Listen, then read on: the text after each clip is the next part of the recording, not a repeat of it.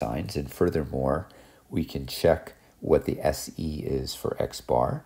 We've done this calculation before. The variance of x bar is variance of x over n. The variance of x is p1 minus p. So indeed, the standard error is square root of p1 minus p over n.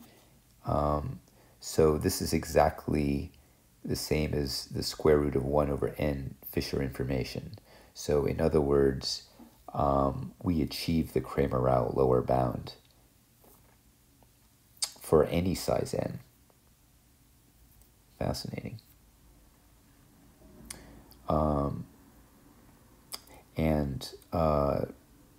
I think I just calculated out here. So this is the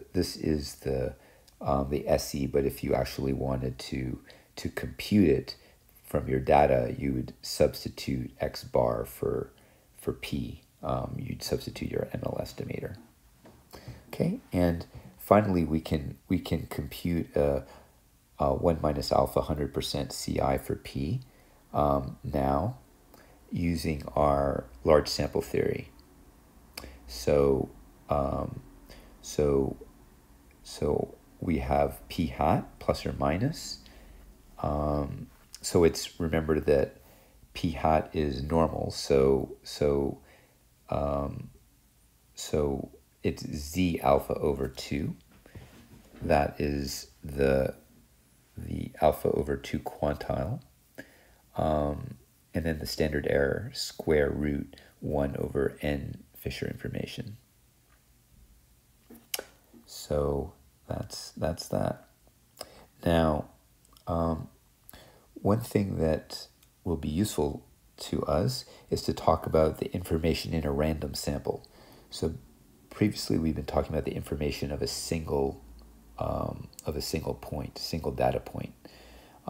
So it should be no big surprise that if you have n independent samples, that you would get n times the Fisher information. And we can actually show that rigorously just using the definition. So I'm going to assume that I have IID random sample x1 to xn from the same density. Then the Fisher information of the random sample, which I'm going to write as I sub n of theta. So that's going to be the variance of the derivative with respect to theta of the log likelihood. The joint density factors because of the independence.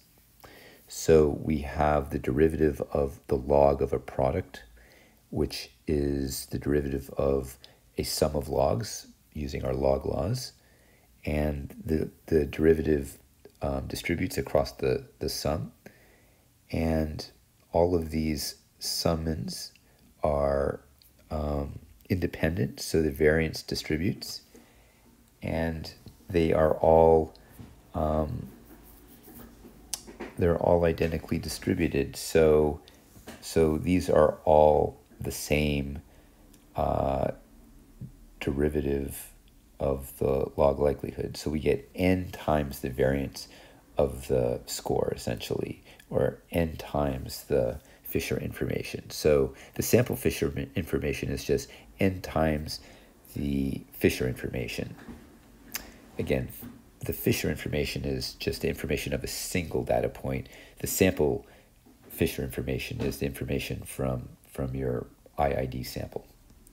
So we can rewrite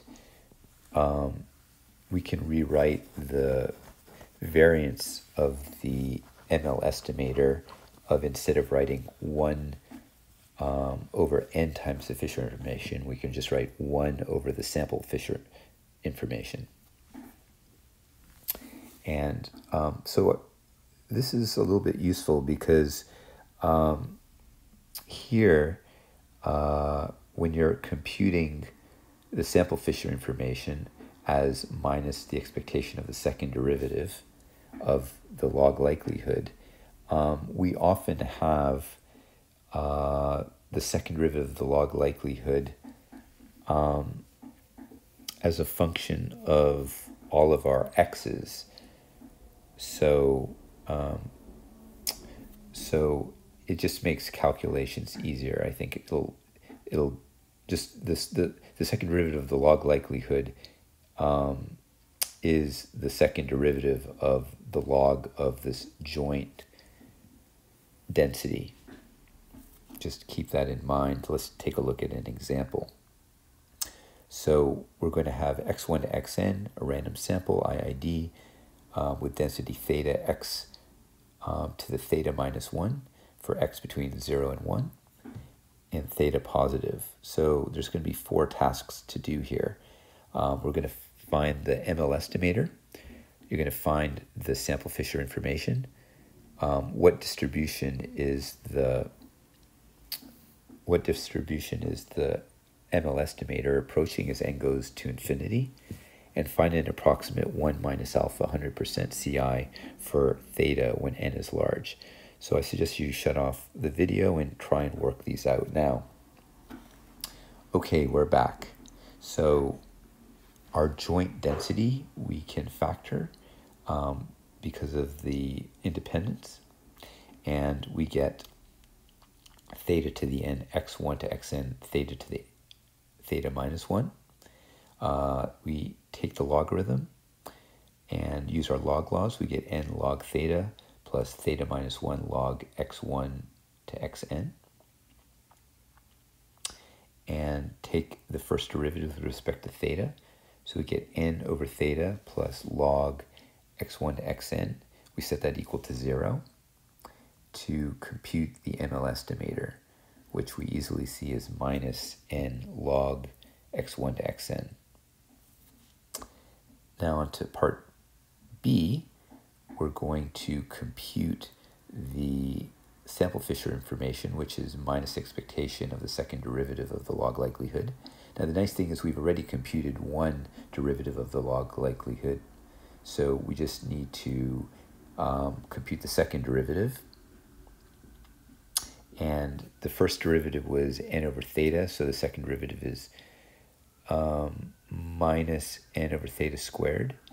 So that just gives us the sample Fisher information is n over theta squared. And remember this is a constant, minus n over theta squared is a constant, so the expectation is just n over theta squared, because we're taking the expectation over all the trajectories, all the data, x1 to xn. So, right, so now if I was asking you for the Fisher information, the Fisher information is the sample Fisher information divided by n. So the Fisher information is 1 over theta squared. So now let's find the large sample theory answer. The estimator, the ML estimator is approximately normal with expectation theta and variance 1 over sample Fisher information. And we can approximate this by plugging in our ML estimator for theta here, and we get normal theta hat squared over n, and then our